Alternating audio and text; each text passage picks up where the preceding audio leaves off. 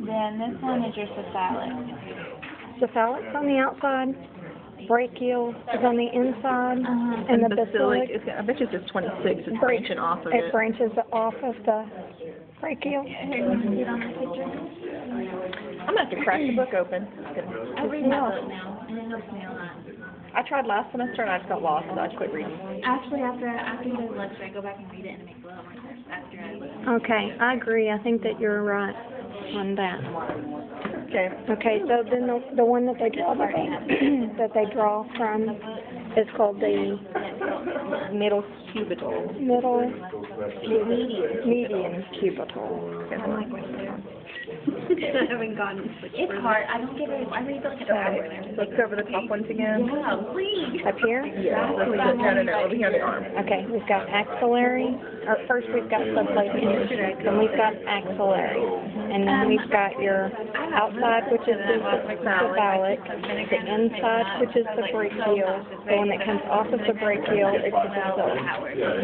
And then down here you've got your median cubital, where they draw the blood from, which I think would be really kind of hard for him to tag because it's kind of a jumbled up mess on that one. But then you've got your ulnar and your radial, which where's the lift up? are really hard to determine on this one as well because it's kind of a convoluted mess. So when the AV valve closed, Because I'm pretty sure that the arm isn't quite that low. the arm isn't hanging all the way down to your popliteal on your average human. So this one is kind of jacked up. But you've got your radial on your thumb, your ulnar on your pinky side. Okay, Then going to the jumbled mess. when we go to this jumbled up mess that's underneath your liver, we start with, let's turn this around for a minute. Okay. This one, autofocus, and too much to, I need my good camera.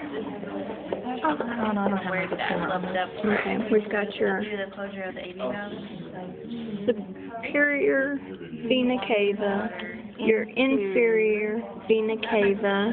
This is going all the way down where, okay, remind me, this is the hemi, and this is the azygos is on the right. Azygos is on the left. When she said it different in that film the other day, it threw me off. Because whatever she said in the film didn't sound like what was on the screen. But this is the hemi, which attaches to the azygos. Okay, so then we've got your renal vein, which go to your kidney. If he tags a little one that goes to the top of your adrenal gland, then it would be your adrenal vein. I don't expect that he's going to do that because he hasn't really talked that much about it. We've got your down here your common iliac, and then that breaks off to your external iliac, your internal iliac. I think we're looking at this. Very good. Yeah, I think we can turn it around now. Okay, so now we're looking at the... I'm having a hard time with the focus here. It's going to be so blurry. I'm having to be a little further away than I want to be for this. Okay, we've got this splenic, which goes to the spleen, splenic vein. This is your inferior mesenteric. Then you've got your hepatic port, right?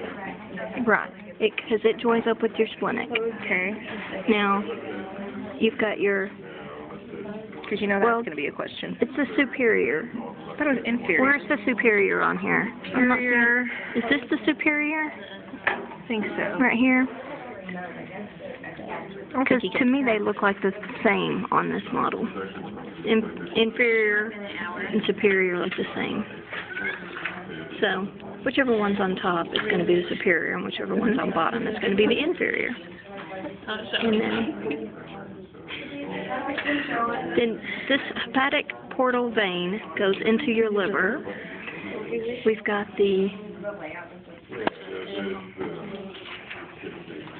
spleen, liver. What else are we missing here? The small intestine. What goes to your small intestine is your superior. It's your inferior. No, your superior. It's not iliac superior. Oh, superior mesenteric goes to your intestine. The inferior mesenteric goes to your. I thought it also went here. Small. It goes to your small intestine. The other one goes to your large intestine. Now, inferior goes to large and superior goes to small. So it's opposite on that. Yeah. Small, superior, small, inferior, large. Backwards. Okay, backwards. Okay. Then we've got your iliac left and right. Internal and external? Oh, left and right. Got it. Got it. Okay. Is it left and right? I think you have left and right, and then internal and external. You've got your femoral artery, which is this big long baby down here. This one is your, don't tell me what it's called, it starts with an S. I could identify it on a lineup. Great saphenous. Just think it's gay, like Sappho. It's your big gay artery. Your big vein. Your big gay artery. Your big gay vein. I hadn't thought of it that way. Okay. Then you've got your anterior tibial, which is the front. You've got your popliteal, which is back here behind your kneecap. This is the small saphenous rod. I thought the small saphenous was, oh crap, I just turned that off.